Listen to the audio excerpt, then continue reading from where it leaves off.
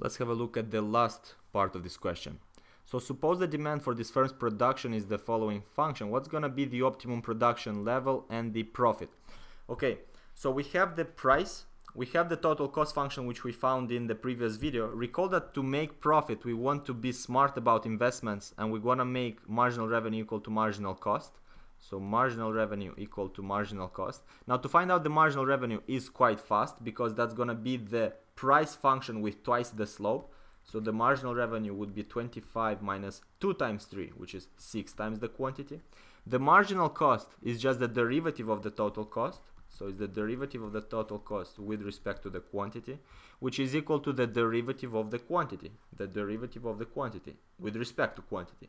And that's equal to 1. Now with this in mind, we can calculate the optimal quantity. We can calculate the equilibrium quantity. Marginal revenue equals to our marginal cost, which means that 25 minus 6q, 25 minus 6q is equal to 1. So we have 25 minus 1, that's equal to 24, equals to 6q, and that gives us in equilibrium a quantity of 4 units. So the equilibrium quantity is equal to 4 units. Now we can use this to calculate the equilibrium price, because we have the price function given to us. So the price function will give us 25 minus 3 times the quantity of 4. So that's 25 minus 12, and that's equal to an equilibrium price of 13. Now this in mind, we have to calculate our profit. What is our profit? The profit will be the difference between the total revenue and the total cost.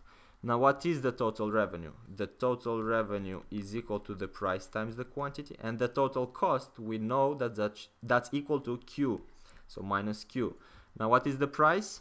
It's 13, quantity is 4. Let's substitute the values over here.